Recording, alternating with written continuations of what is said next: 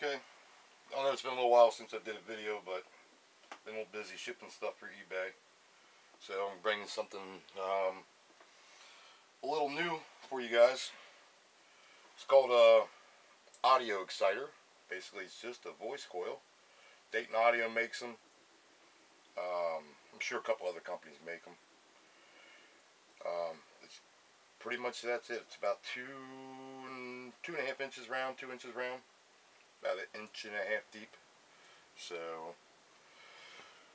this is what it sounds like by itself.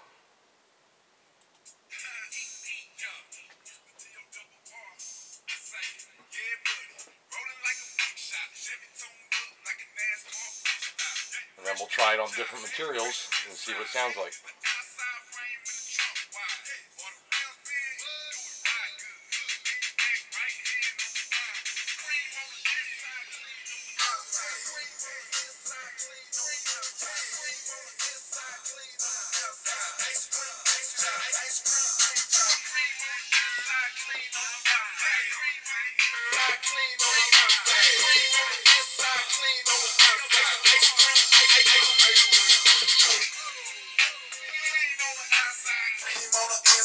Ice cream paint job.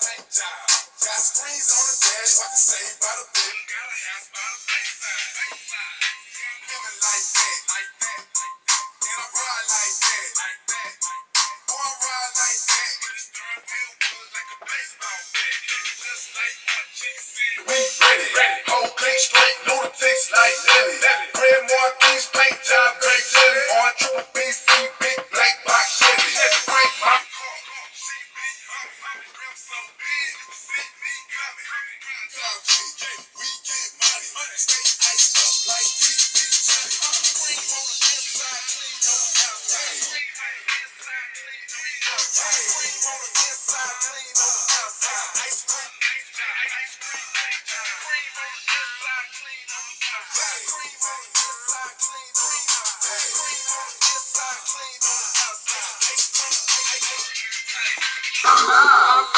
Super Bowl kick out. A lot of boys missed out. Yeah.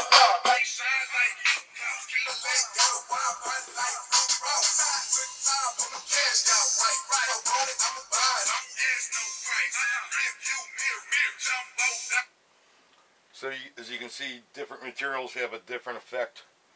What it is, it just vibrates the material, and the thickness and the flexibility of the material changes the output, the sound that you hear.